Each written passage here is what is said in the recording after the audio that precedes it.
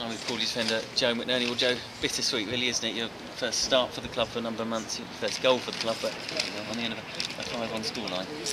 Yeah, it's tainted really. It was a dream start for us. Obviously, a great moment for me, but it kind of pales into significance really when you look at the result today. So we're very disappointed with that second half performance. The first half performance, consensus is the best first half performance we've seen all season. Against a very good side as well. So it was all going so well. Exactly. Yeah, we had a great start. We were doing everything right, bar 1 or 2 chances, and then they got the goal just at the right time for them, I suppose, just before half time.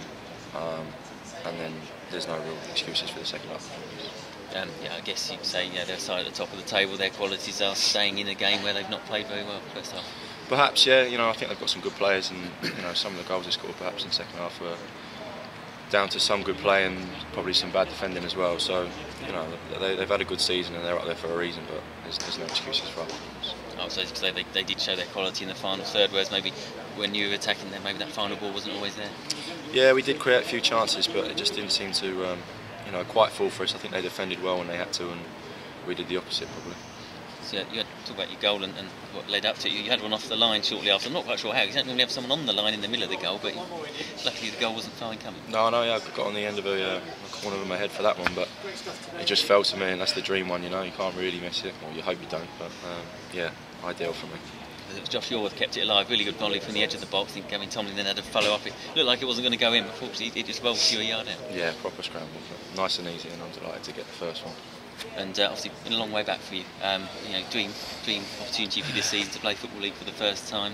Crawley cut short by injury some months ago, but it's been a long way back. But obviously worth the wait to be able to complete 90 minutes. Exactly, yeah. That was the aim from day one. It's been a long time. It's been a frustrating time for me. It took a little while to work out what it was, and then once I had the offer, it took a while getting back. So I'm just delighted to be out running about and playing football again. Saying the sad irony that it was injuries like that sort of come during your first season in the Football League. Exactly, but I think I've said before, they do come with football. That's part of the game, and you've got to deal with it in the right way. So I've been fighting away, and I'm pleased to be back now.